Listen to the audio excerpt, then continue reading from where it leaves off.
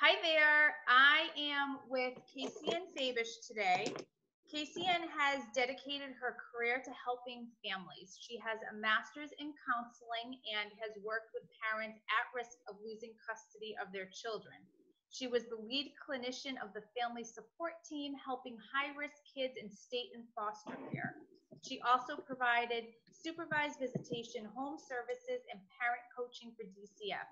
And 10 years ago, she opened her private practice at Compass Counseling and Family Services, doing work as a co-parent counselor, which sometimes includes testifying in court for high conflict custody cases. So welcome, Casey. Hi, How are you?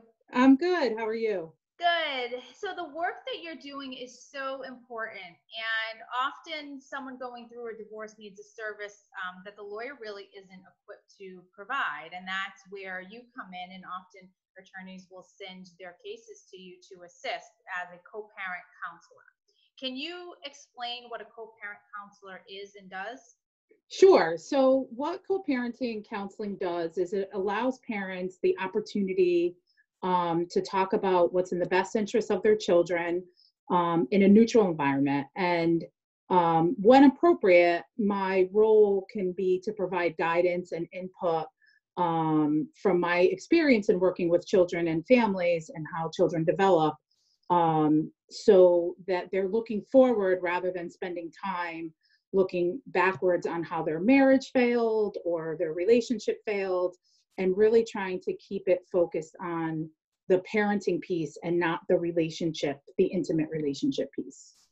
And with your work, do you often find that the anger and resentment and emotions they might have about their spouse carries into their parenting?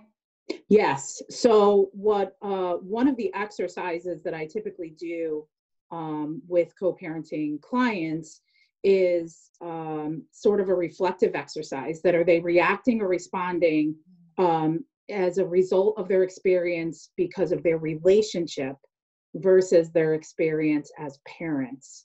And while those will always cross over, I mean, I think it's not reasonable to think that relationships will never have conflict, but that a parenting relationship can really come to a place where there is not, you don't have to have a lot of conflict if you try to put the anger and the resentment and whatever caused the fallout of the marriage or the relationship aside, and work on that individually.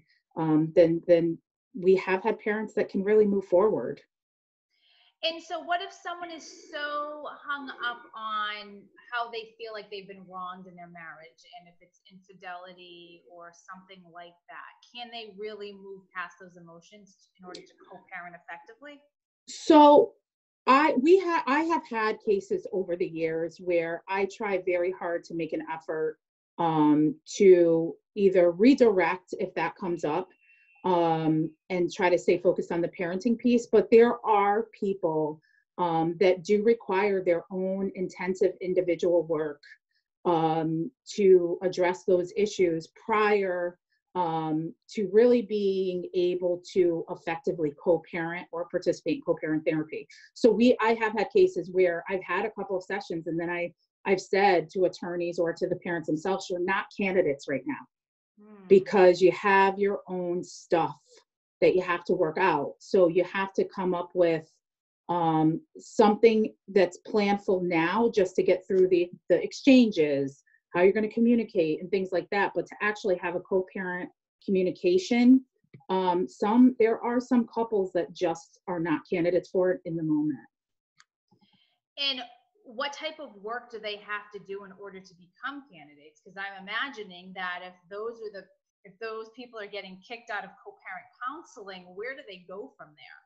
So my recommendation has always been that they seek their own individual therapy, and that they stop for a minute and reflect back on that divorce and separation are difficult for everyone. So as much as they may want to blame the other parent and don't think they need the help, you're still going through a divorce. That's difficult. Everyone would find that difficult. So I always recommend that they seek an individual therapist. I always assist in helping them find one that I think would be a good fit, because I do think that divorce and separation will also trigger, I have found in some couples, that it triggers things that may have happened to them when they were a kid. Or if their own parents were divorced, that they sort of packed away and put in a box and they thought they were going to get on and have their happy family. And then when their happy family breaks down, it brings all that stuff back up. Right. It's always our parents' fault, right? Yeah, right. That's right. It's always someone else's fault in the beginning. Right. So, I mean, that you just raised a really good point. So that's often such a hard thing to swallow, is that you may have a role in the breakdown of your marriage. And so often it's easy to blame the other spouse. Mm-hmm. What do you do with that? How do you help someone move past that? It's very easy. So it's very easy, like you said, to blame the other person. And what I always go back to is that reflective exercise that I often start co-parenting with, which is, are there areas of conflict between the two of you that are based in your spousal relationship as opposed to your parenting relationship? And what I will do is, instead of having them talk that out, I actually ask them to draft it and write it. And because a lot of times when people write things down, it just starts to come out. And then share that with me alone, individually. That send that to me separately in an email. It's not going to be part of the group. And then the other thing that I do is, my style, I mean, I'm empathetic, and I try to be as comforting as possible to people when they're going through this. But my style is also not to really sugarcoat things. So if after a couple of sessions, I have a husband or a wife that continue to say things like, I'm owning my stuff, but you're not owning yours. That's a very typical comment that gets made. I will get a little tough, and I will, there is part of counseling is to know when to input confrontation. And so I will sort of confront that client on, wait, you keep saying that, but your actions are doing something else. Interesting. And then often I will get people that will say, oh, you're right. I didn't even realize that that's how I sounded, or that's what I said.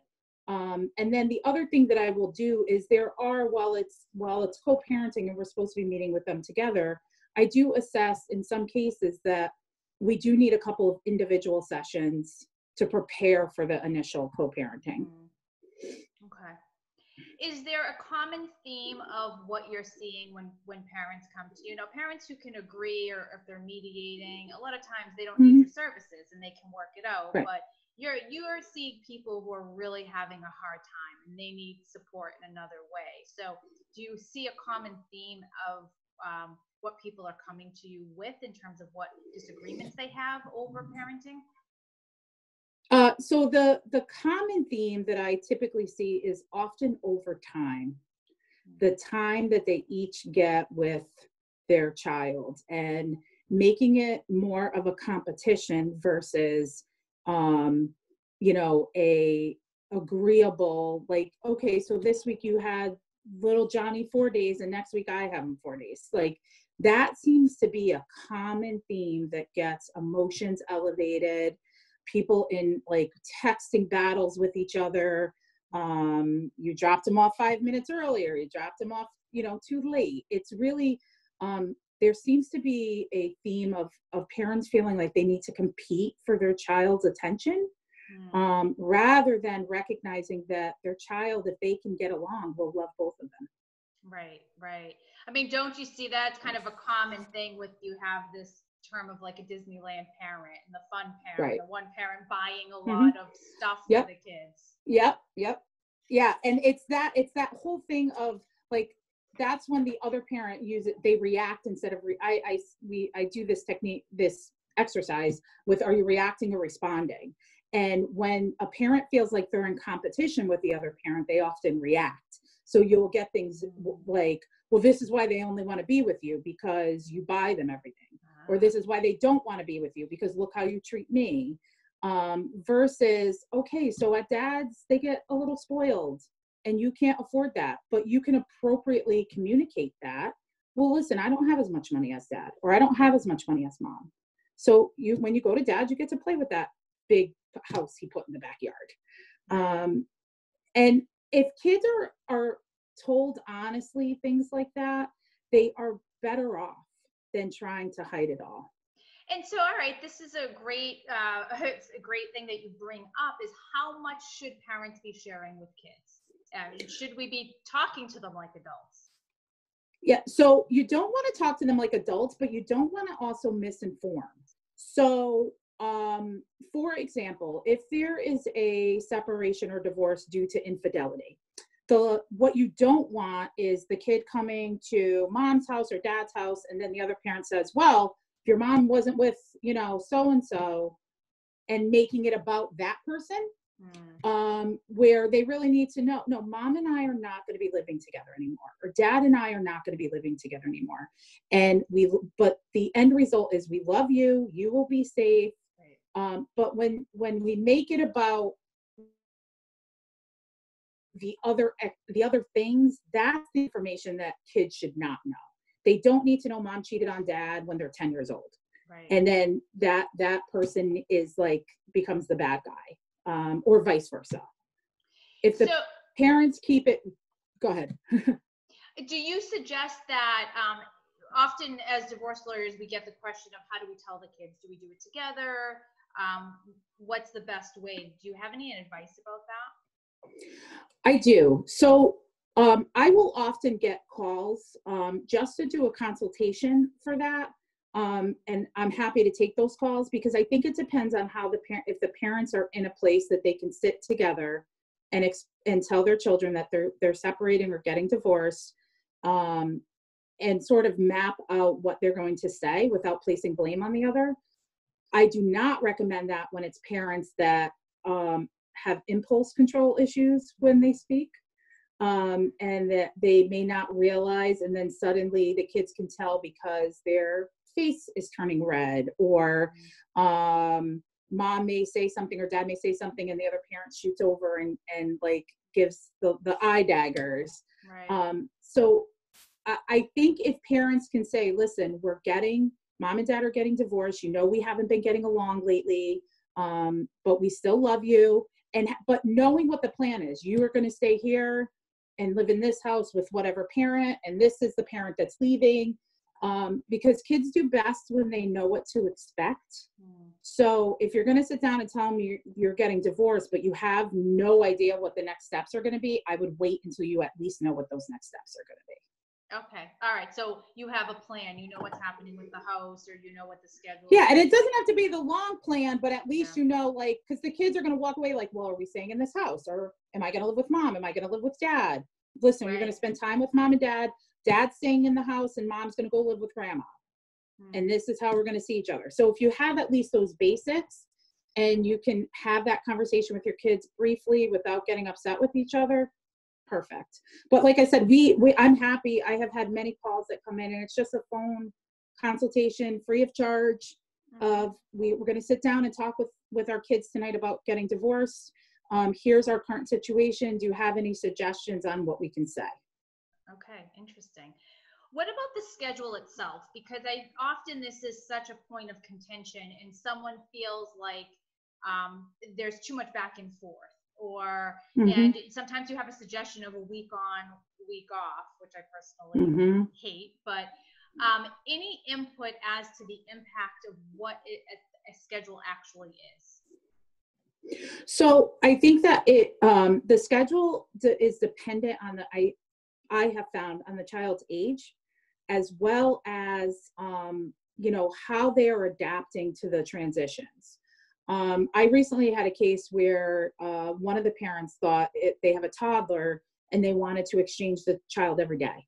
And I was I don't recommend that. That's so many transitions that if you could either split the week, or I think is always a good opportunity, I think, to withhold a parent from a child, I agree with your comment before, for an entire 7 days physically is, I don't recommend that either. I think the either split weeks or the schedule, especially as kids get into middle school and high school, they really, I have found, prefer to be sleeping the school week at one place. They really don't like, at least we have seen here in my practice, that kids start to get anxiety probably from 11 and up when they got to do this a lot of back and forth. Because and that's when they're really developing friendships in neighborhoods. And so it really is sort of child specific. And I like to say it should be fluid as the child grows. But if the parents can develop a good co-parenting relationship up front, then that shouldn't be an issue. It shouldn't be an issue if the parent calls the other parent and says, hey, listen, I got an opportunity to take them to my friend's cabin next weekend. Can we switch weekends? Yep. I have cases now where that's a huge fight. Why? Why wouldn't you want your kid to go and have the opportunity to have some fun? This is such a hot topic because we're going into summer, and this is, this is when the phone calls from old clients start pouring in because of the disagreement over summer vacation.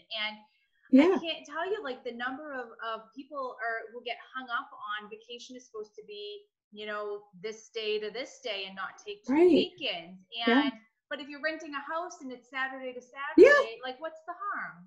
Who is it harming? And yet it's this ongoing conflict. It's an ongoing, it's an ongoing conflict. And in the end, I will say to people, your kids are having the opportunity to have fun. So is this really, again, about you or about your children? Right. And a lot of times it's an easy switch. It's an easy switch, but there is always one parent I have found in a co-parenting relationship that struggles with giving up a level of almost like giving in. They look at it like giving in. And I still will say, does this go back to your spousal relationship versus you co-parenting? Right. And so how do you respond to that? I mean, what if you do have that one parent who just is time and time again really stuck on that and can't let go of it? Can those two parents ever have any chance of a successful co-parenting relationship? Probably not. And a lot of times they don't.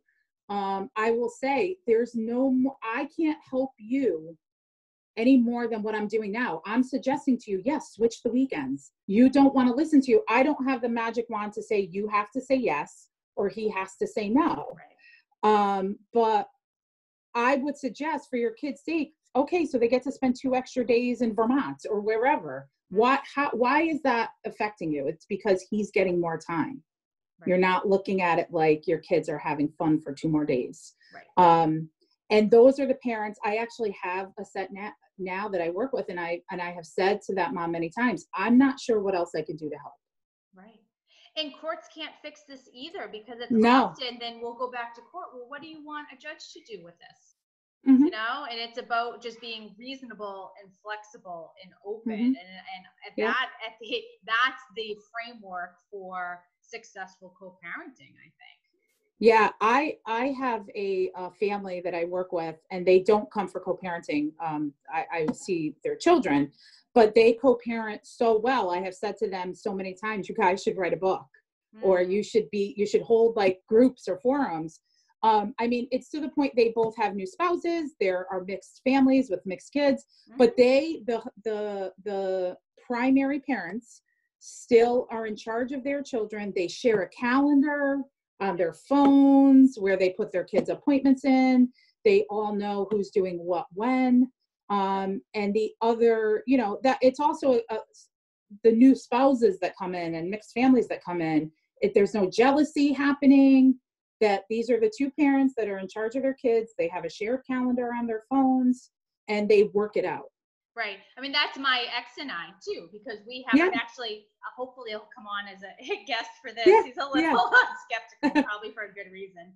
But I mean, so my son's 14 now. He was 2 when I got divorced, and he is, you know, so well adjusted, and we're able to switch things up and trade off and figure it out. And he's a teenager, and you know, when you get, the older you get, the more flexibility is just required because of his own schedule.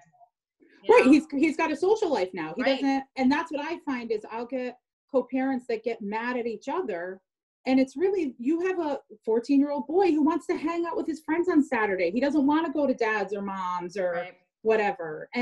But what I try to recommend to parents is if you let them do that, and then you call them on Tuesday and say, hey, let's go grab a hot dog. Let's go to the new movie coming out or whatever. They're going to say yes. Right. And I think people forget that they can be a support to you. So there have been so many times that, like, I've needed to call up my son's dad and say, hey, I have to work late, or can we switch a day because I have something going on, or I'm being held over and I'm not going to be able to get to the school at time. Can you call your mom or your dad to help? And I mean, it's a support system. So it's not someone to work against, it's someone to work with. Because I think yeah, you just made a very good point, because I find that it's working against each other. When they get to my office, they're working against each other. Yeah. Oh, that's I so don't sad. get the referrals of the people that are getting along well. Yeah. Right. Yeah, because they don't need you. Yeah. What about blended families? Because that does bring in a whole nother set of challenges and dynamics. And any advice as to for step parents in setting boundaries and roles for them? Yeah, so I recommend, and I have found it to be helpful, is that if there are blended families involved, that they actually get involved in the counseling and therapy process. That whether it's co-parenting, because I will get referrals for co-parenting, but then I may assess after a couple of sessions, like, hey, I think we should bring in the other spouse, or even the kid, and have a family therapy session. It doesn't mean we're shutting the door on co-parenting, but what I try to do is look at the whole picture and then decide, okay, there might be other players here that would be helpful to have sessions with. And I think if they can all get involved and then everybody's on the same page, it really does make for a much more cohesive communication style for everyone. Do you have any hard and fast rules of what absolutely should not be happening with step parents and boundaries and things like that? Yeah, so one of the hard and fast rule, I think, in general, but especially with step parents, is making any negative comments about the other parent. So, well, if your dad knew how to do this, or if your mom knew how to do this, or well, if your dad would have just switched weekends with us, we would have been able to go, to Las Vegas or whatever. Making anything negative but again, that's also a hard and fast rule I say to the parents who may not have new spouses yet. You don't say negative things about the other. And then the other thing is, if it's a new blended family and they don't have things established, is that one of the conversations that really needs to happen with all parties is what discipline looks like. Because when kids think that their parents may not communicate or may not get along, they're at a higher risk of manipulation. Oh yeah. So, we see that. So, it would be one kid coming home, dad, and saying, oh, mom's new boyfriend, slapped me, and it may not have been that, so I think that when new spouses get involved, one of the biggest conversations that needs to happen is, what does discipline look like? Because if that conversation doesn't happen, and then the new spouse disciplines the child, I've even had it where it was not discussed. So say I had a new spouse and he disciplined my son, and then I didn't expect him to. And now I'm yelling at him, like, you don't have the right to do that. Right. Because we never discussed it. Yeah. Oh, you're getting ahead of a potential problem. Right. Because that becomes one of the largest issues. that I have seen, even in just seeing some individual kids we see who are parts of blended families, is how the step parent interacts with them. Oh, so interesting. Yeah, definitely some challenges there for sure. What are the consequences if parents really can't keep their put aside their emotions, and it impacts the kids in some way? What type of long-lasting effects can it have on them? So kids whose parents who have chronic, parental conflict, especially high conflict, they're often linked to having increased aggression, not really being able to attain academic performance because they're in school and they're thinking about the fight they heard last night, or whether or not dad's going to get mad because he wants to go to mom's today. So academic attainment, aggression, and then it will impact their ability on future relationships and what that looks like for them, because they will have poor interpersonal skills, because as we know, kids watch what we're doing. Right. And I mean, that happens to me every day now that I'm home with my son all the time. He'll say things and I'm like, oh my God, he sounds just like me. So I think that that's really important. They're always watching us no matter their age. So if we're not able to demonstrate positive interpersonal skills and being able to problem solve, then they're going to lack the ability to problem solve, especially if they are part of frequent fighting and parental conflict. Right. So what about the idea that divorce is in and of itself is damaging to kids? Because sometimes you'll hear parents say, well, they stayed together for the sake of the kids, even though it was a horrible relationship and they were fighting and all of that in the house, but for the sake of the kids, because the divorce in and of itself would have been more harmful. I don't actually agree with that statement. Right. Yeah. No, I didn't say it for you to agree. Yeah. So there are actually positive outcomes for divorce. Oh, so tell me. Yeah. So kids who are staying in a home where their parents are either not communicating or fighting all of the time, or self-medicating with substance abuse, alcoholism, because it's easier to come home and get drunk rather than deal with the family. Yeah. Those all have the same negative impacts as that divorce. So for those kids, the positive would be resilience, that while mom and dad problem solve this, they realize they don't belong together. Wow. And they're separating. I have had several memorable sessions with children who have been thrilled that their parents have decided to get divorced. Wow. Because they would rather, they have great relationship with mom, great relationship with dad, but they hate being home with them together. Oh, interesting. Are they typically older kids or younger? I've had kids, I haven't had really young kids tell me that, but I've had kids probably 8 and up to teenagers. I've had a teenager over the course of my practice in, the last 10 years that said to me, I've been waiting for this for so long. Wow. So it's not the divorce. We are debunking that fallacy that divorce in and of itself damages kids. It's the conflict, right? It's the conflict. Yeah. Because even the divorce itself, if it goes smoothly and there's no conflict, those kids are actually going to be better off than the kids that stay in a marriage or stay with parents who are staying in a marriage that are fighting every day. Yeah, right. Because now you're looking at just an adjustment period, and then they can get resilient and move on. So when does somebody like you step into the process? When you're at the beginning of the divorce, when they're through the divorce, where can you help them? So where we get the referrals now here at my practice is typically when the parents have already filed for divorce, and they're unable to communicate and work out some of the things that have nothing to do with the legal piece, like property and finances and things like that. So I will get referrals either from the parents or from attorneys or GALs.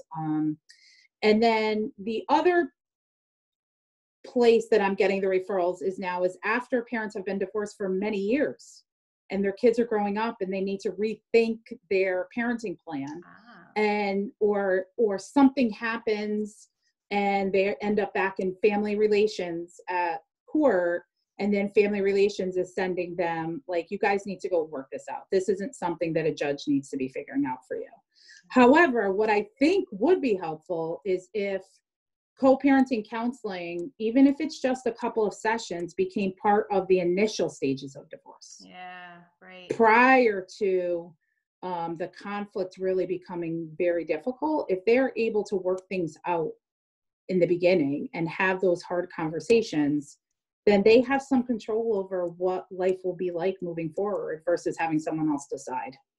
Right. It should be part of the process. So in Connecticut, the state that both Kacian and I are in, there's parenting education class, but that is a group class.